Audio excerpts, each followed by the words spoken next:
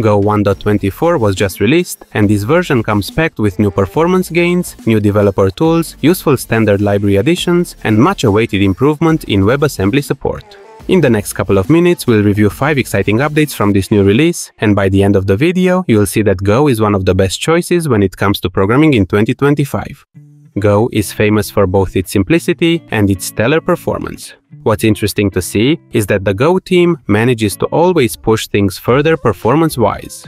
Thanks to a new built-in map implementation based on Swiss tables, more efficient memory allocation of small objects, and a new runtime internal mutex implementation, the 1.24 release enjoys runtime improvements that have decreased CPU overhead by 2 to 3% on average. This might not seem like much, but it adds up significantly in large-scale applications. Every bit of performance gain at the runtime level translates to reduced CPU usage, lower latency, and potential cost savings in cloud environments.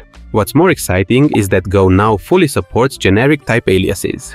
If you are familiar with Go's history, you probably know that one of the main goals of the dev team is to keep the language as simple and as maintainable as possible. As a result, devs fought against the idea of generics for a long time, but eventually introduced them in Go 1.18 with a carefully designed minimalistic approach. Now, with Go 1.24, generic type aliases make working with generics even cleaner and more ergonomic. This feature allows developers to define aliases for generic types, reducing redundancy and making large codebases easier to maintain.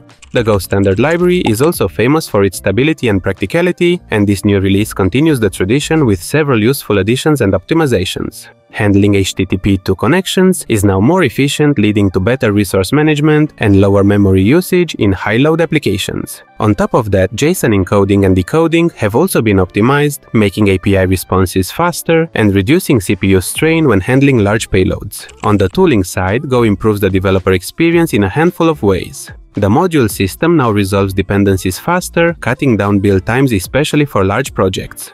The Go Vet tool has been enhanced with additional static analysis checks, helping developers catch subtle bugs early in the development process, and profiling and debugging tools have also been refined, making it easier to analyze performance bottlenecks in production systems. Another major enhancement is the ongoing improvements for WebAssembly support. While not widely adopted, WebAssembly is slowly gaining traction, especially since the demand and expectations we have from web apps is always increasing. It is great to see that Go is tackling this front as well. This new release shows that Go is focusing on the right things, proving that the language is in better shape than ever, so if your resolution for 2025 was to learn a new programming language, Go is one of the best choices.